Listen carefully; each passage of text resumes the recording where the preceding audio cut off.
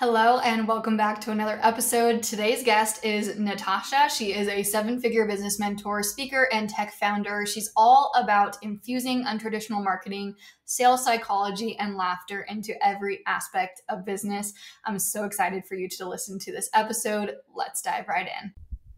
Hello, I have Tosh here with me, and I am so excited. I was like, okay, I need to pull up my notes. What are we going to talk about? And then I was like, wait a second. I don't need to do that. Like, I know Tosh, and the conversation is just going to flow. And just to give you a little backstory for anyone who's listening, this is actually like I don't even know what the word would for this would be.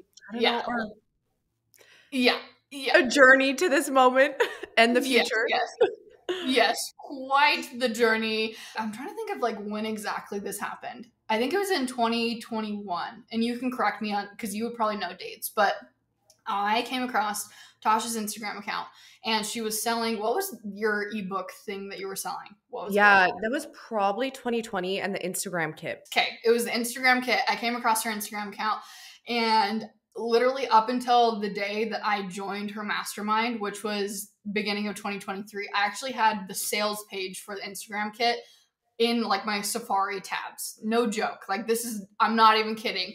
And so I came across the Instagram kit and I was just like so freaking inspired by the Instagram kit. And it was like one of those things where I didn't invest in it, but I was like so invested in it at the same time, if that makes sense. I had that literally on my Safari tabs for years after I found it, but I don't think I ever followed you on Instagram. Maybe I like unfollowed you in a cleanse. I don't know. Don't take it personally. I absolutely love you and I'm following you now. So anyways, though, I came across Tosh again at the beginning. I think it was January 2023, like one of the very first few days of January. And it was Erin May Henry who was posting that she had just joined a mastermind with this girl. And I was like, why is she so excited about joining this mastermind with this person? And I tapped on who she tagged and it was Tosh. And I was like, what the heck? Full circle moment. And so I think I found you and within 24 hours, I was inside the mastermind, which is, that just goes to say how amazing you are at sales and marketing, which we're going to dive into in this podcast. But I just had to give the background story. I feel like we have had quite the journey. So I joined the mastermind in 2023, and it was that four-month mastermind, literally life-changing, business-changing, so many different ways. And we've just stayed connected. And now Tosh is coming in as a speaker for the Profit Maven Summit that's happening in October. And I'm so excited. The universe just wanted us to connect. And I'm so excited to have you on the podcast, Tosh. Thank you for being here. Oh, thank you. I know. I love our little love story, our little business love story. It's so amazing. But no, and we're going to be going all into sales psych, and it's exciting because that's what I'll be talking about at your amazing summit. So I'm super thrilled.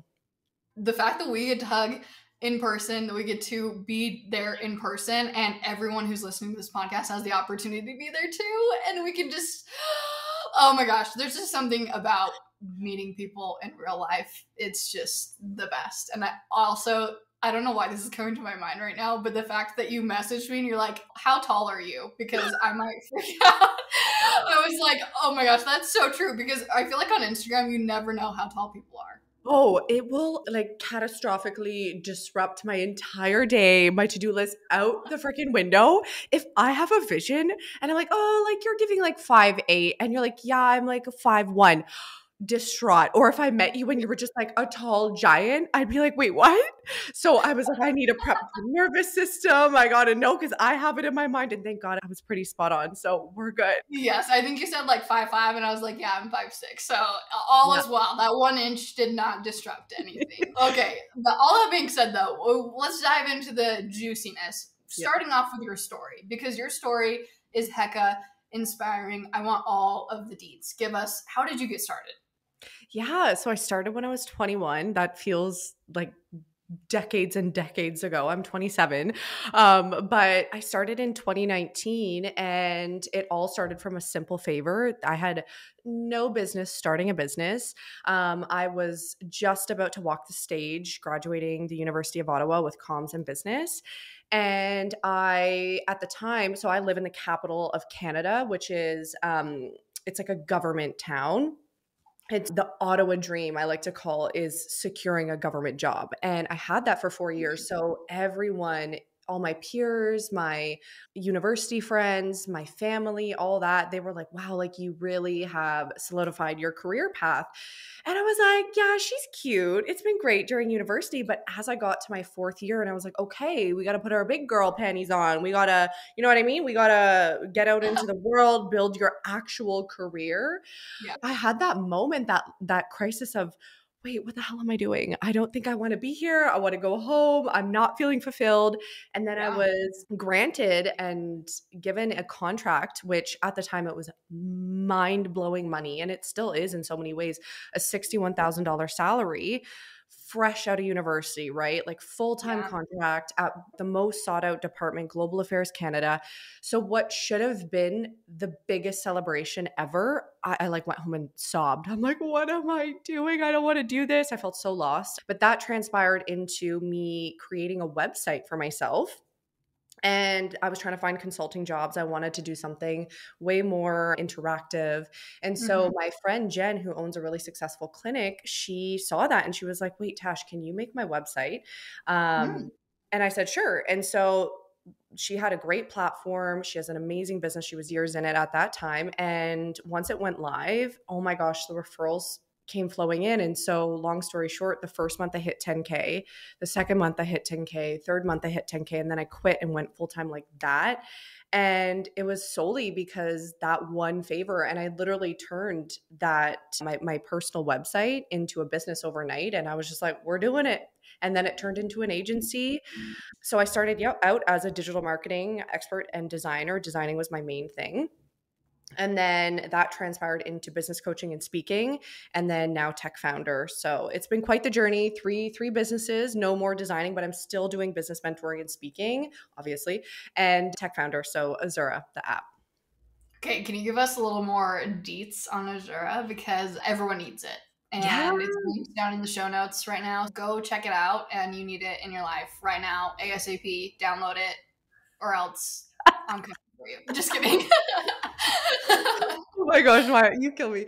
Yeah, Azura. So we all know, I can't say we all love necessarily the communication apps we use. So the Voxers, right? The Slacks, the Yep. Telegrams, they're cute. They do the job. But I had a moment and I was like, what the heck are we doing here? Because these apps were not designed for us for the unique work that we do. And we work so hard and spend so much money on building our brands, our personal, our visuals, right? Your website, your social media assets.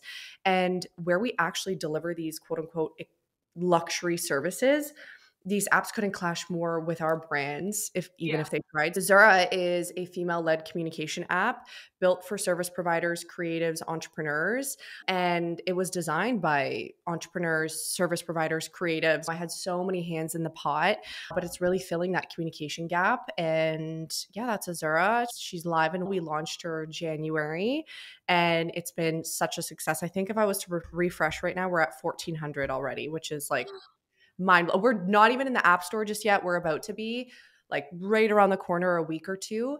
No ads just yet, all organic still. So very fulfilling. It is the best platform. I'm running my program scalability in it, which starts next week, and it's the best. So organized for my little organized brain, especially it's great for all things communication, but I would say for me, like the biggest breath of fresh air that it's been is like big groups of people and like having more organized communication, because I don't know about you, but if you're in Voxer in a mastermind and you plug into that, it's just like hecka overwhelming.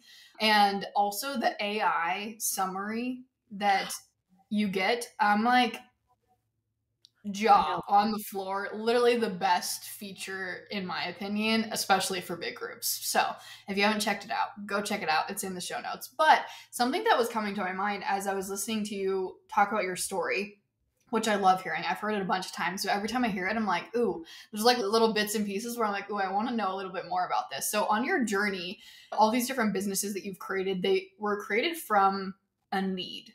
Even the app was created from like a need that you saw, and the website design, all of that was created from a need For someone who is wanting to jump into being an entrepreneur, I feel like so many people have a hard time finding that need. And I think that's a huge reason why a lot of people have issues, not necessarily issues, but they struggle a little bit on the front end of getting that momentum started for their business because they didn't create from a need. Can you talk a little bit more about that?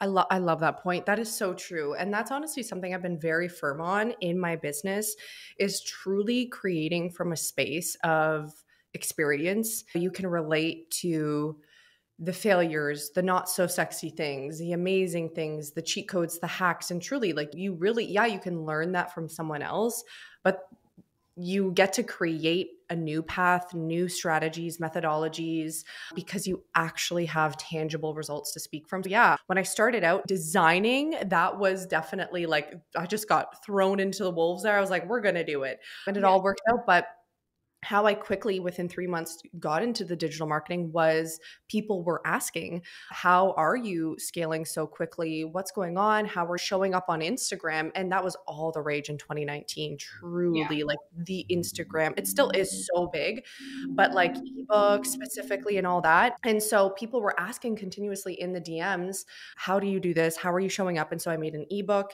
And then, yeah, to really like tap into how to listen to your people and create from a need is genuine, authentic relationships. And because I sit there and I actively listen to my people, and it's from those little mundane chit chats, it's from those personable relationships where they feel comfortable to open up and be like, oh my gosh, I relate to that too. Or, oh, this frustrates me as well. You create space for open dialogue constantly. And so, down to people feeling safe to be like, hey, what the heck's going on? I want to know about the Instagram kit. And then business mentorship too. I saw everyone, and myself included, was in this omnipresent era in 2021, still to this day too, but it was a huge push, all the rage.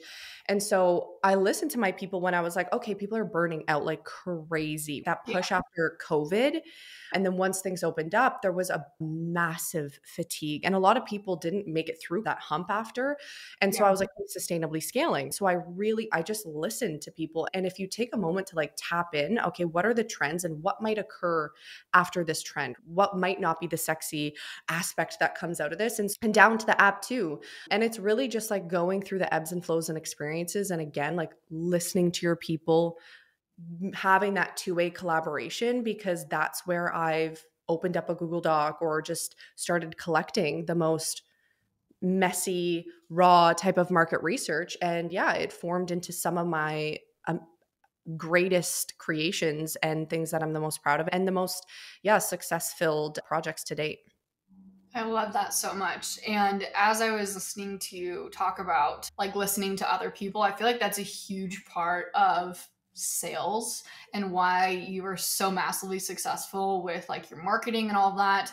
Can you talk a little bit more about how listening affects marketing, whether you want to dive into like buyer types or anything like that, but just building off of that topic?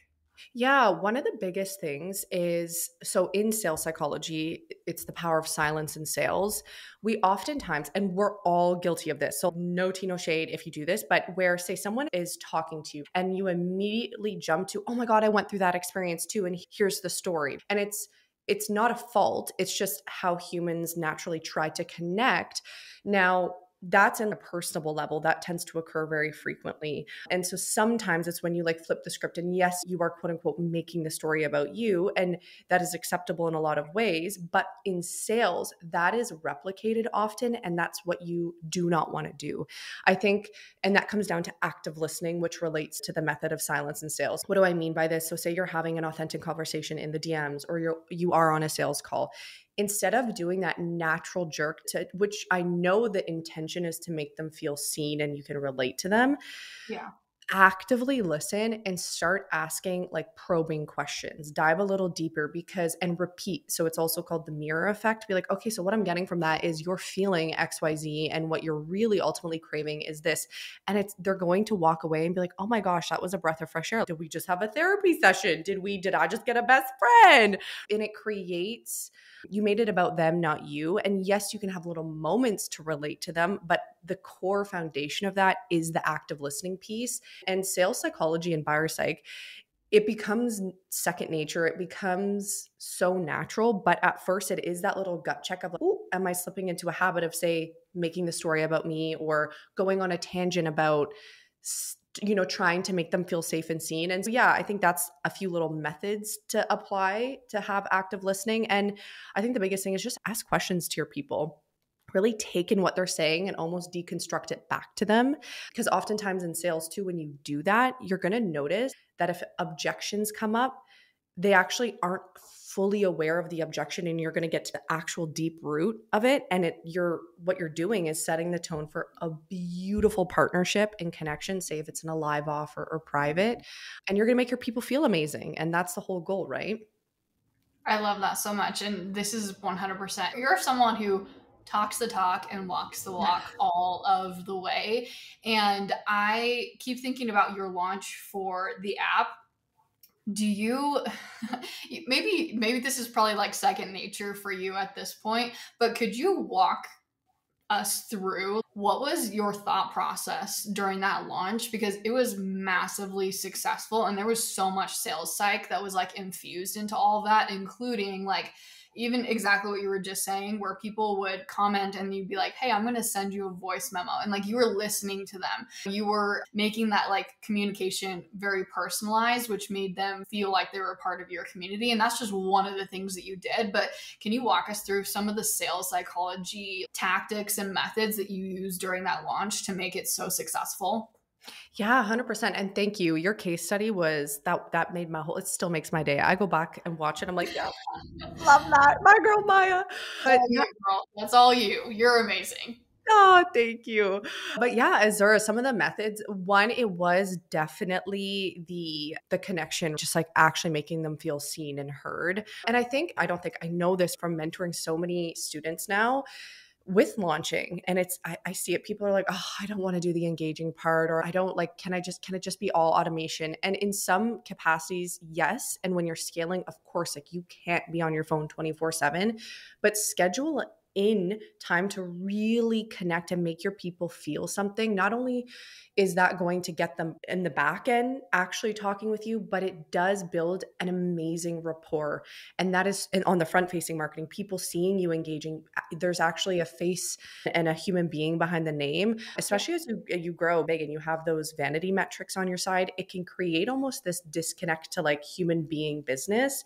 And so when you allow yourself to really connect and on the front facing, say in the comments and tagging people, again, it facilitates a really beautiful energy. But some of the psych methods, one, curiosity. So that was a really big one. Curiosity is a huge form of sales psychology. And I'm so guilty. Like I'm like an open book. Like I love to, I think of something, I'm like, I got to share it with my people right away. But because things were done, like it's a very different type of project. It's not like a program where you can think it and create it within a week or two. Yeah. This was like a year in the making, or months and months in the making. So when it came time, things were ready, we're good to go months in advance. I had everything I could post, but I started to build curiosity where on the back end, if you got into the wait list, that was a big portion. I got people to funnel on the back end, and that's where I started to really give the juice, what are the facts. It felt like an exclusive space to be, and that is building expressive buyers, which was very intentional. But on the front facing, I almost left people, and this is something I'm very firm on, confusion is the number one conversion killer. You do not want to confuse your people. So there's a subtle art of confusion versus curiosity. And so I wanted people to know it was going to be Azura and it was going to be a communication app.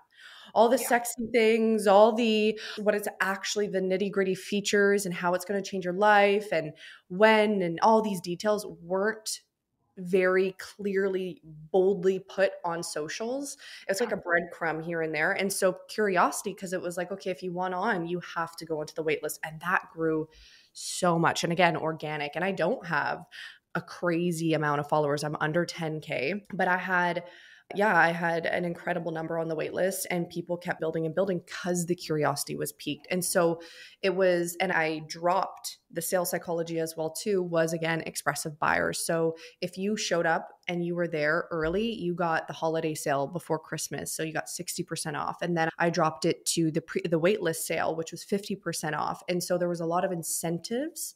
And then yeah, with that, like the mere exposure effect as well too, like really building familiarity. So through the marketing and talking about our common enemy, if you want to say, right, the Voxers, the Slacks, the things that all irk us and our deepest aspirations in terms of how to really show up and serve our people. I really poked at that. And so it was just like, okay, I see you, you see me, like we're in this kumbaya together. Let's jump in.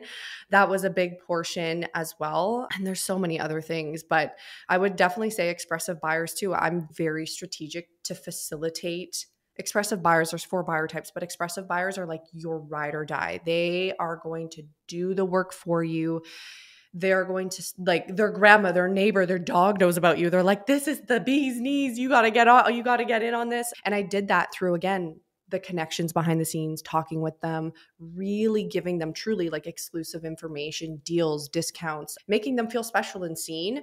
That was a big one. And then quickly too, I know we talked about this in the mastermind, like the shareholder effect, self-actualization. This is the hierarchy of needs. And so what I did was I made it, and that was the year journey that you saw in the highlight of the app behind the scenes. I made people like genuinely, we built this together, the app. And it was not, I did not, even down to the visuals, I was like, I do not want to be the front and center. You guys helped me name it. They helped me create so many aspects, like down to even now with the feature roadmap. Like Azura is great because of you, because of everyone, and your opinion matters. And not only did you share it, but we showed that it was like live in action. And so that was a big one. That was a big little tangent on that, but there's so many aspects I did. But yeah, I'd say those are the core components. I love that. You mentioned expressive buyers, which I am hands down. I better be your number one buyer. That is me. I am your expressive buyer. But for those listening who have zero idea what the heck buyer types are, can you just give like a brief overview of those 4 different buyer types that you mentioned? Let's do it. So for example, if they're analyzing your audience, you have expressive buyers. Like you are a great representation of an expressive filled audience. So expressive buyers are like my one true love. And seriously, for an analogy, I always say this, expressive buyers is like the love languages of sales. And so you can, depending on what you're purchasing, who it is, what the price tag, it can switch. Like you can go in between different buyer types, but you do have a very prominent one. And so expressive buyers they deeply care about the relationship towards the person and thing that they're investing in. They want to be the star client. They're the one who is going to show up. They want to be first on the list. You're likely going to have an amazing relationship, and they're going to express a lot of admiration towards you, your successes. They're going to know your story. Again, like their husband, their wife, their bestie, their grandma, everyone's going to know about you because they're just screaming from the rooftops. They're your returning clients. It's a beautiful energy to have. And it is what creates phenomenal engagement. It's what creates your community to engage together as well. And you do a great job at that. And it's every time I post to you, people are like, oh my God, Maya, love her. She's so incredible. Her community is so phenomenal. Or you guys are my 2 favorite peeps together. And we both have a very expressive audience. And so that's expressive. And how to pick up on it, like again, do a deep dive on Maya's socials. Like you will see that level of engagement. You will see the words of affirmations. You will see the like pure sheer love that people have for Maya. That's expressive. And then you have analytical, and the analytical buyers, they don't have a good rep. Like people get very frustrated, but these are the ones that you got to take a little bit more time with. And once you understand buyer psych, you become so much more patient and understanding with sales, and you honestly disconnect and you don't take it as personal. And analytical buyers are like the root to that because they tend to be a little bit more cold. They super risk avoidant. Like they do not want to take a risk. They need the sales page. So if people state that you need to only sell the benefits and the flashy things, that couldn't be further from the truth, because analytical buyers need the features. They don't want the flashy things. They want the black and white 1, 2, 3. What are the call times? When they need that to feel safe in the purchase and to reduce the pain and get the pleasure. So Analytical, they need to analyze the information on their own time. They cannot feel pressured. They do not want to feel sold to. So it is the power and the follow up. It's giving them the space and capacity and information needed to make the decision on their own time. And then you let them lead. And it's so I have funny. Yeah. I don't know if you were going to say this, but I have to interject. In the mastermind, Alyssa, and she's at Inspired Media Co. She has another podcast. She has an episode with me on the podcast, which was also amazing. Go listen to that. And she's also going to be she's one of the other speakers at the summit too. So just we're all just connected and I love it so much. And I was introduced to her because of the mastermind, but she is an analytical girly and we just teased her the entire mastermind because of it. But anyways, I just had to put that in there. Yeah, and I was going to say it's a running joke that I will turn my strongest analytical buyers into expressive ones because Alyssa, it took her 2 years to invest, but oh my God, we would kiki in the DMs. We were besties laughing, right? But she stalked me. She's, oh no, like, I was like shamelessly, I was stalking you left and center. Oh, you put a link out? It is saved on my tab and I am going through it, reading it like a book. That was me too. That was me too for you as well. I never really thought about that, but now that I'm like listening to you speak, I'm like, that was me. I literally had your ebook on my tabs for 3 years thinking about it. And then the details is what got me into the mastermind. And now I'm an expressive buyer. So that was totally me. Yeah, yeah. And it's just interesting. And so analytical and Alyssa, like you would think she is expressive. She's so funny. She's like the quintessential Gen Z, right? She's hilarious. But she admittedly, yeah, she's like an analytical buyer. And you can see analytical buyers, oftentimes they're very data oriented. The typical, like if you see an accountant, like analytical, I have a lot of accounting and financial advisor clients. They're all analytical and driver buyer. But yeah, analytical, it's patience. And so I never gave up on Alyssa and I have these conversations with clients all the time. They're like, oh my God, this client is not converting right away. And I'm like, do not slip into desperado. And I'm like, give me their page and I'll do a little deep dive. I'm like, screenshot your DMs. I'm like, girl, they're analytical. You got to woosah, take a breath. And so it's not about the time and kind of that bro marketing. Get the sale right now. Get it within the hour. You have to respect it's the love languages. You are going to suffocate her in the sales process and leave a bad taste in their mouth. And so that's analytical. My beloved amiable buyers, those ones, they kill me. And yeah, and just like we poked fun at Alyssa when we were in the mini mind previously before the mastermind together, we had Kelly and she is like quintessential amiable. And again, similar to analytical, totally different energies. You have to be patient. So amiable, they really love community. You're going to see them in group offerings, memberships. Kelly has a membership. It's so funny. Like you'll see them with that quote unquote sisterhood or just like true connections. They tend to have a little bit of not people pleasing, but they really do love to uplift the community and provide a great energy. They can be a hot mess express though. In the purchasing decision, the second they do trust you. And I say this all the time. It's like kindergarten with the rope when the teacher's walking. You can walk them to the checkout. In sales psychology, you can disarm with humor. And for example, with my amiable, I will make jokes. I'm like, girlfriend, I'm catching the ghost right now. I know you're going to do a little ghosty ghost because we've been there. And they're like, oh, I was ghosting you. And they're like, what do I do? I'm like freaking out. I'm like, what's going on? What are these little babadooks in your mind? What do we got to work through? I'm here for you. And so amiable, they often, once they trust, they want to be told what to do because they are their worst critic. And so you just have to guide them and you have to create a safe space and open dialogue. And again, what I see in the sales, similar to analytical, people don't get it right away or they think, oh, I don't have time to convince this person. Don't look at it like that. Of course, if it goes on and you don't set proper boundaries or you don't have a structured sales flow, you don't want it to go on forever. But I've converted the hot mess express, I don't know, within 2 minutes because I just asked a simple question and I said, do this. And I was affirmative. I assumed the yes with them, another sales psych tactic. And then boom, they purchased. And then it was an amazing collaborative experience rather than an ego-filled experience in sales, or you assumed that they just weren't interested. So that's amiable. And then my favorite, I'm a driver buyer personally. And my number one is expressive, but that's strategic. But I have a lot of driver buyers. So driver buyers they look for authority. They love to see you in your power and quote unquote humble brags. They want to, and in the selling process, the way you would treat an amable, you cannot treat a driver buyer. A driver buyer, it is a big sense of really want you to see their power and like fully trust them and say, I know you're going to make the best decision, like hands off, like you Yeah. got it, girlfriend, go do it.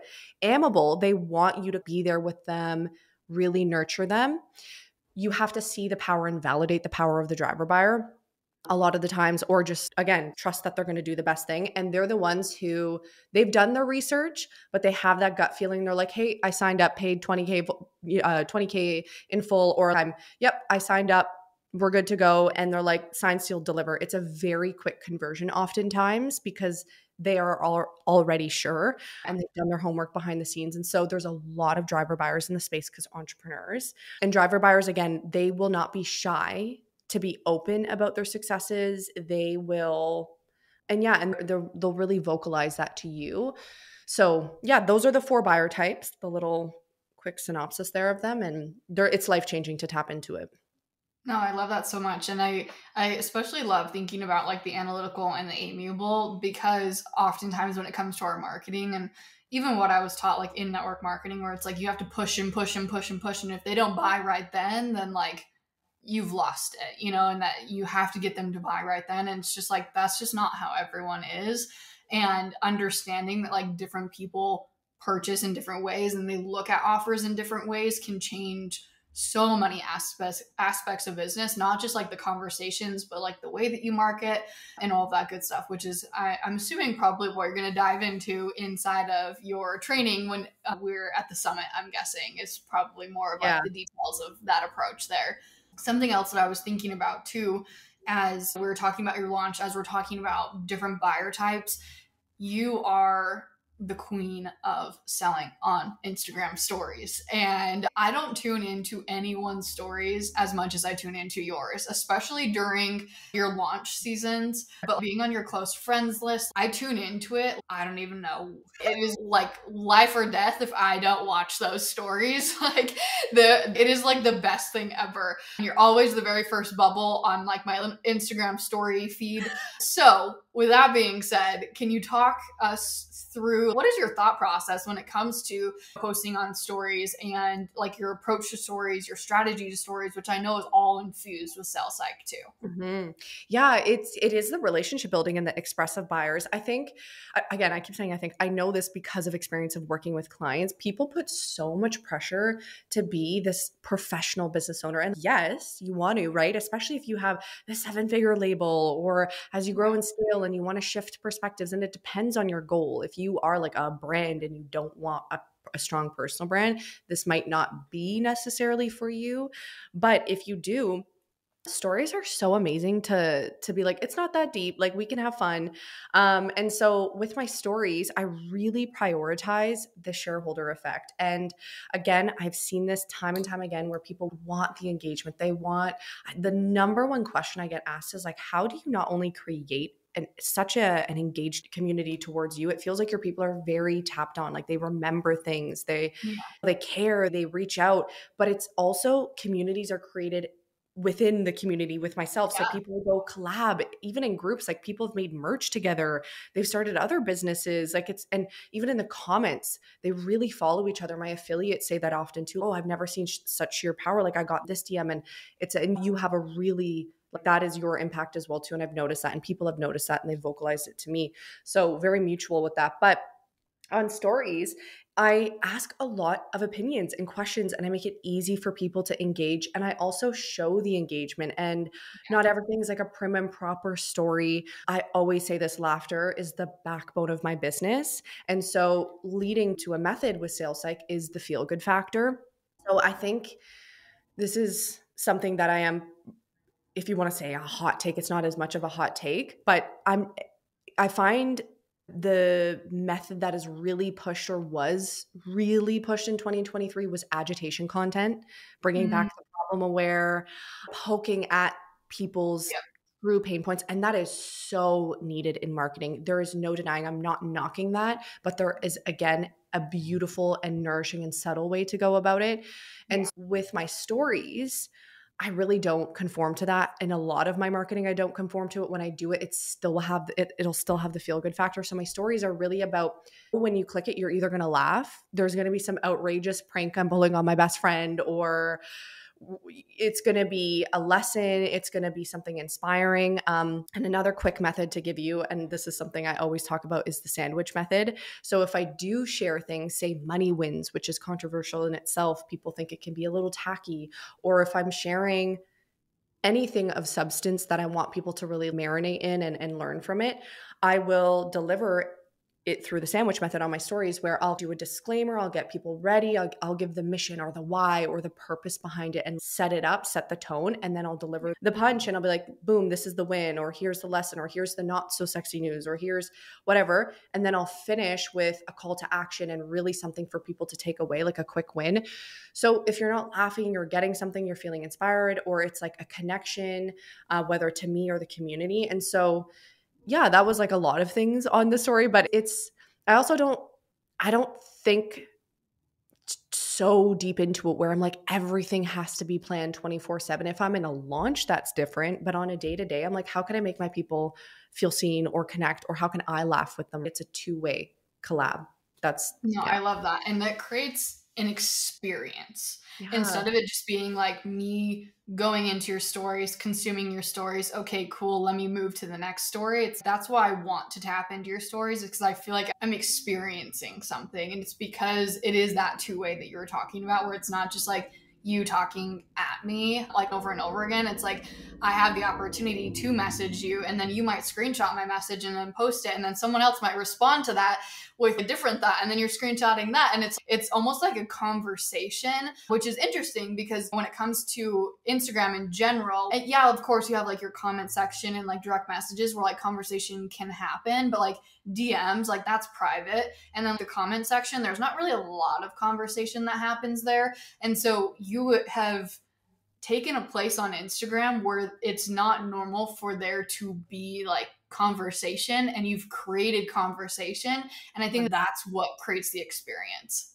I love that. That's actually such a great point. I've never thought about it like that. So thank you. And I think one quick tip too, that I noticed a lot of people do this, and it's so freaking simple, but it's rooted in psychology. Talk in first person. When you go in your stories, yes, you want to say y'all, you guys, for certain pieces of context or marketing materials, but for the most part, talk in first person. Talk like you're talking to one. And that is how you can make the masses, it feels more personable, because we also just naturally, we are the main characters in our minds. So when we see that, your brain, like you tap in, just like even unintentionally, you tap in to it a little bit more. So that's a quick tip for you too, is start talking in first person.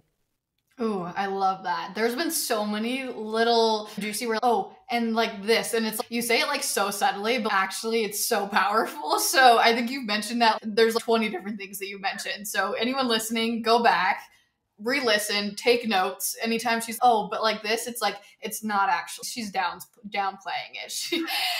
It's actually very powerful. Now, the last thing that I want to ask you, Tosh, is if you could go back to day one of your journey as an entrepreneur, what is one piece of advice you would give yourself? One piece of advice I would give myself: not be scared. Don't be as scared of the next level. You got it. You got it. And that big, bold, audacious idea that you're thinking of, it's going to work out. Probably not the way you're envisioning right now, but it's for the better. And with that, every obstacle, or if you think major block or delay, failure, is literally setting you up for the utmost beautiful journey, and things are going to transpire in ways that like you actually cannot even fathom. And for anyone listening, like if you're going through a little bit of a rut, or you feel confused, or you feel like things aren't meshing, this season of stillness, or the season of feeling like crunchy, not comfortable, it's happening for a reason. And you have to know what dims your light in order to figure out what actually like really brightens it truly. And so cherish those moments and don't sit in the quote unquote rut. And really, while you're thick in that, like you're just going through the motions, instead of afterwards being reflective in that moment, be like, okay, seriously, what can I learn from here? What is this telling me? Because it's like that saying, if you're going to fail fast, and I don't see failure as failure, it's the best opportunity to grow. So that was a little bit of a few points, but I would definitely say that, because let's be real, everyone listening, we all know entrepreneurship is such a freaking ride. Like in 1 hour, you can be happy go lucky, having the most amazing time. And then the next hour, you're crying and you want to burn your business to the ground. So having that sense of, okay, she's grounded, I can like really work through anything, is going to be like your North Star. I love that. That is the most accurate thing I've ever heard in my entire life. So true. Okay, where can people find you? I already know. I already know people want to connect with you more. Where can they connect with you more? Yeah, you can find me on Instagram at natasha.zoryk. And then if you want to check out Azura, we are on Instagram, we are Azura. So you can find me there. I have my own podcast too, Tash Talks. We've taken a little bit of a break, but I'm going to definitely pick up on that again. But yeah, that's where you can find me. I have my website. I'm sure that'll be in the show notes. And if you want to reach out, DM me, please. I love to connect in the DMs if you didn't get that vibe from the podcast. So feel free. So yeah, that's where you can Awesome. find me. I am so excited again for the opportunity that we have to meet in person. And if any of you listening also want to come learn with us and vibe with us and become besties, we are hopefully all going to be there in October. Every single person listening, please come. It's going to be an absolute blast. But thank you so much, Tosh, for your time, for sharing all about Sales Psych. And I just appreciate you and love you so much. Thank you so much. And thanks for everyone listening.